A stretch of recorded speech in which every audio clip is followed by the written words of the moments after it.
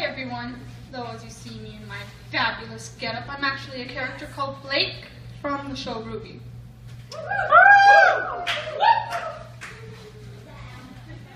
Noir shadows. We all wear a mask, no matter what shape or what mold. It stays the same way, even with a slight change. For the mask is a part of us, just as we are a part of the mask. When we hide the hidden side of us deep within our hearts, it becomes a shadow. Something that we try to deny, something that we try to forget, but it stays with us. It comes back to us and it haunts us, like a creature of our dark side because we've denied it.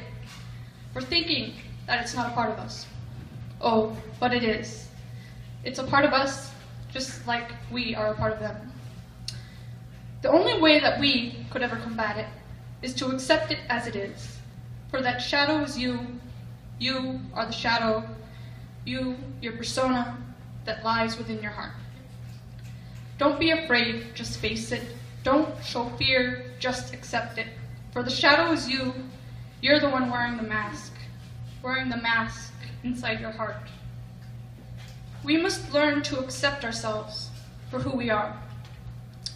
Because holding back our other selves will just make our problems grow.